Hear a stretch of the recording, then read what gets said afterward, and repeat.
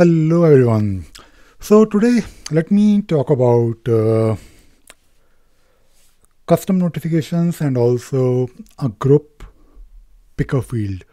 Now there are so many features in Jira which I use quite regularly, but I don't really get to talk about those features because they are either too obvious or maybe they are, in my opinion, too simple to use. But we still have to talk about those features so that we can get the most out of Jira. Now, first let me show you this custom field called group custom field and also talk about the benefits of this field. So if you go to your custom fields in Jira and if you try to add a new custom field like by clicking on the button on top, you can actually create a field of different, there are so many types in Jira. So let us select here group.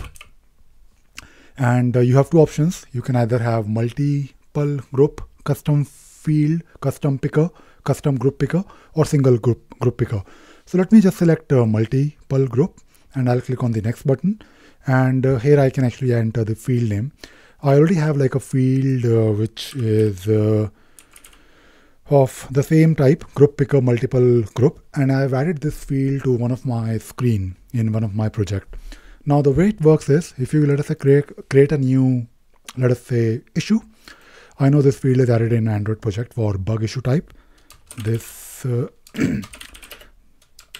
this is a bug, and I can find the field here.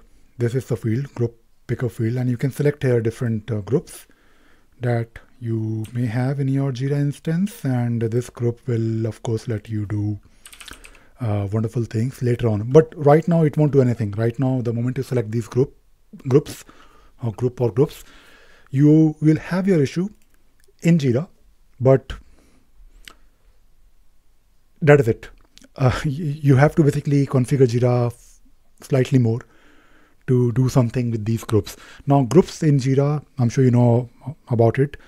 You can have different users in these groups. So maybe you have 10 users in Jira administrator group. Some of them are probably also add-on admin. I mean, this group is there anyways, but you may have a Jira software user group or any group that you may have in your instance. Now you can do something on top of this. Now you can do some automation, or you can maybe configure some kind of approvals. So there are so many things that you can do, but let me give you a very simple example. Let us say the moment you do some transition, for example, we all know that let us say you have on hold or escalated. Let us say escalated. Let us say you have a transition called escalated, and the moment you do this, or the moment you click on the button, the moment you make a transition, maybe you want to call this custom event, or maybe as your system event, and then you want to send an email to these people in these groups. So you can actually configure this if you go to the notifications in your project, and this is something that you can do anyways without using any app.